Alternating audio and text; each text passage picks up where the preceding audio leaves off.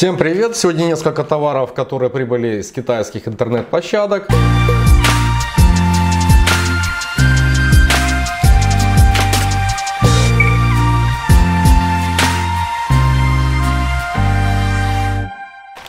И, пожалуй, начнем с этой вот маленькой. Она давно шла.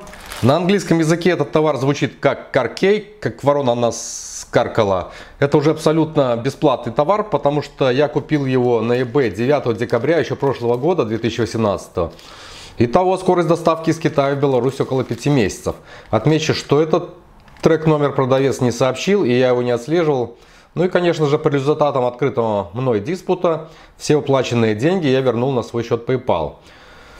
И в этом огромном почтовом пакете, оцененном в $3, как вы думаете, что находится?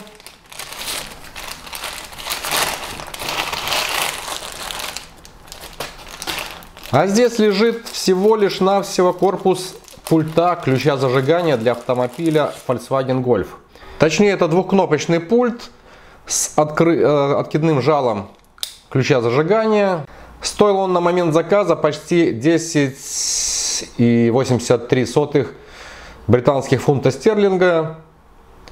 Это же лота нет, и продавца, возможно, тоже. Но если найду подобный товар, оставлю ссылочку на него. Корпус пластиковый, подобен оригинальному. Опа, там что, батарейка вставлена?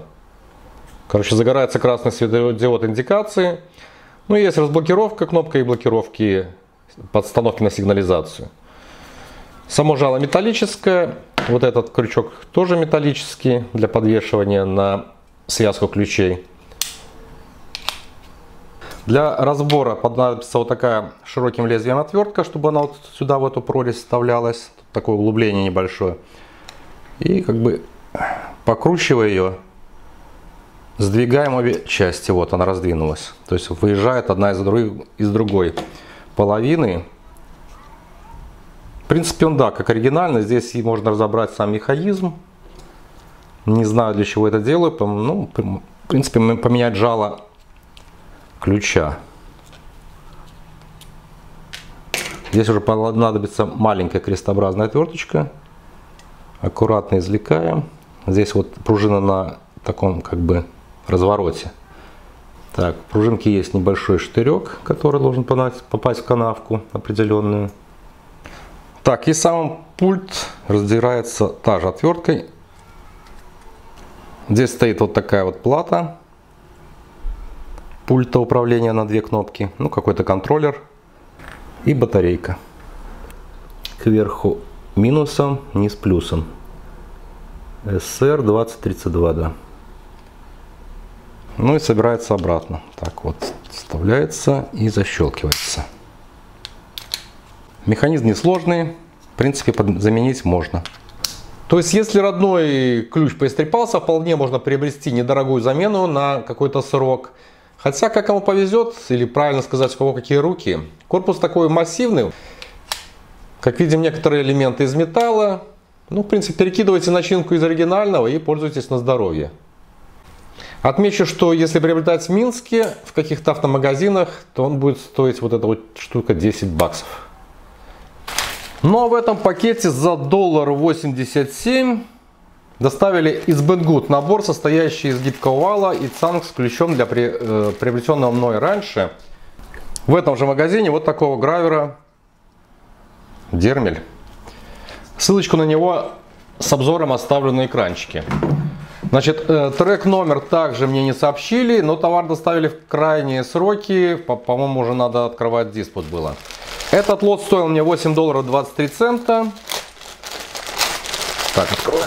Так, все упаковано просто в пакет. Также вот такое вот какое-то обозначение. Не знаю, этот с eBay, этот с Banggood. Чем-то они похожи. И в комплекте здесь гибкий вал, 3 цанги, ключ, да. Все как на иллюстрации. Заявлена длина гибкого вала 107 сантиметров. Фу, даже точно 107 сантиметров. Здесь резиновая оплетка. Здесь накручены такие пружины. И необходимо для установки именно для такого дремеля, для этого гравера дремеля, здесь гайка М19 на шагом 2 мм. Значит, поясню, как это работает. Внутри находится такой вот тросик металлический диаметром 3,2 мм. Он очень вполне подходит к той цанге, которая по умолчанию установлена в гравере. То есть этот тросик, он будет вращаться, но внешняя оболочка, вот этот резиновый шланг вала, он фиксируется, он не вращается. Для этого мы скручиваем эту гайку и зажимаем в цанговый патрон центральный трос диаметром 3,2 мм. Фиксируем его.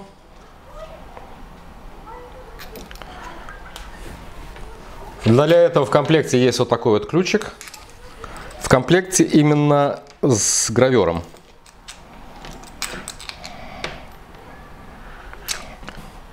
А внешнюю оболочку зафиксируем, накручивая сюда на корпус. Она алюминиевая. Вот эта гайка. То есть таким вот образом. Теперь у нас она не будет вращаться, а будет вращаться передача через трос вот на этот цанговый патрон. И он будет вращаться уже. Но в этом патроне уже также цанговым мы фиксируем. Здесь тоже можно поменять. Но здесь уже не кнопка, а вот в комплекте идет вот такой ключ. Г-образный. Он как стопор. Есть специальное отверстие. Вот, разбирается, и можно поменять здесь также цангу, которые шли в комплекте.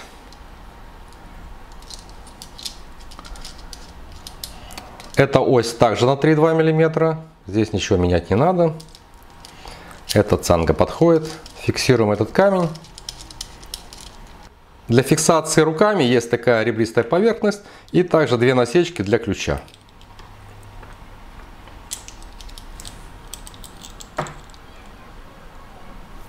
Включение и регулировка скорости осуществляется на корпусе гравера.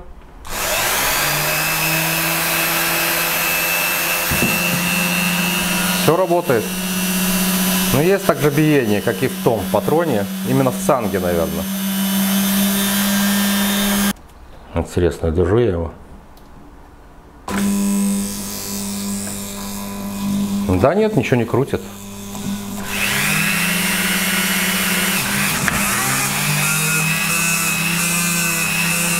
Но удобство пользования гибким валом в том, что в руке лежит как ручка, только легкое обрабатывающее жало.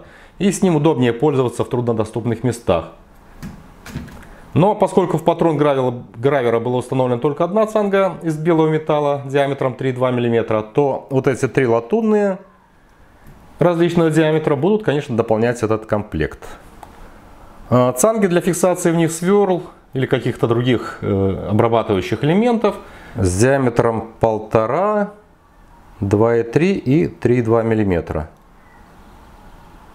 Подобные шланги только под брендом Vortex, по-моему, тоже китаец, продаются и в Минске, в сети магазинов York за 24 белорусских рубля, что, ну, делите пополам, около 12 долларов. Здесь 8 с чем-то долларов, как бы, ну, ждать не надо. Все продается, все, наверное, такого же качества, не сравнивал, поэтому ничего так сказать не могу. Ну, Китай там, Китай здесь. Это no-name, там Vortex.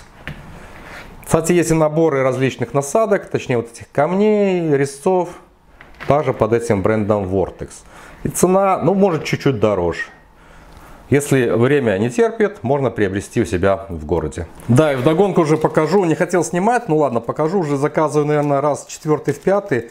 Многие не пришли, а потом они начали приходить, короче, вот эта клавиша стоит какие-то сущие копейки. Также для крышки подлокотника Volkswagen. Посылки все ждут очень долго. Ну вот она опять пришла бесплатно. Получается, как и этот ключ, который у нас стоит 10 долларов, а вот он мне достался бесплатно. Так, две пружинки в комплекте, которые ставятся вот сюда вот. Ну, подпружинивают саму клавишу. Но это тоже под заказ, человек ломает эти клавиши, не знаю, говорит, хрупкий пластик. Но оригинальную клавишу он тоже сломал, говорит, роняет подлокотник, и эта клавиша выскакивает. Как можно ронять? Значит, у него что-то с подлокотником, он должен плавно опускаться. Короче, смотрите, вот это доллар. Ну, где-то там чуть больше доллара. Пришла бесплатно, экономия. Вот это 10 фунтов, что-то около 7 долларов, там может 8. Считайте, это 10 долларов экономия, вообще бесплатно получил. 10 баксов сэкономил. Так, и вот эти сегодня товары были. Это себе заказывал, это под заказ. Короче, приобретать можно недорого, даже бесплатно. Да, в будущем куплю еще такой кронштейн-подвес для гравера, чтобы он удобно где-то висел и можно было пользоваться просто этим валом. Поэтому, кому это интересно, подписывайтесь на канал. Всем удачи, пока, до встречи.